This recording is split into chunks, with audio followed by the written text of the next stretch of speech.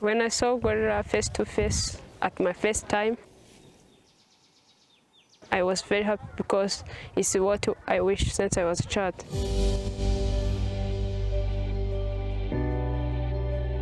I used to hear the stories about mountain gorillas. The people saying that the gorilla is like us a human, how baby is screaming in a group and the father come to see what happened. It's like a human when the child cry and at home, the parents come to see what happened to their babies. But I know that the gorilla are very few in the world. That is how I became interested and had a dream that one day I could work to contribute in their conservation. I'm Pelagie Mutuyimana, a field data technician in mountain gorilla at Fossey Fund. I was born in the southern province of Rwanda at Kamonyi district. At my secondary school, I always choose the courses related to animals and conservation. At the college, I was very happy to study the wildlife management, where I learned more about gorillas.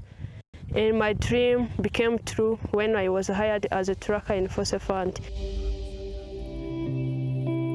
My role model is Dana Fossey, how she liked the conservation of mountain gorilla.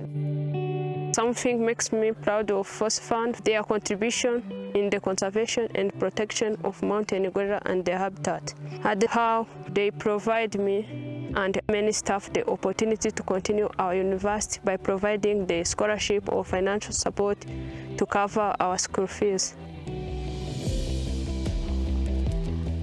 The biggest challenge in saving gorillas is the people or poachers who are not aware the importance of mountain gorillas, and they enter into their habitat to set the snares for bushbacks, duiker and buffalo, and the gorilla catches with those snares that may cause the death of those gorillas. I'm very happy of that new campus because it will be a permanent home of Fossey Fund in Rwanda and will expand the ability of Fossey Fund to conserve the natural resources of Rwanda, especially mountain gorilla. They will help the university students. The campus will generate the income to the community around it through the job opportunity. The local material that will be used will come from them.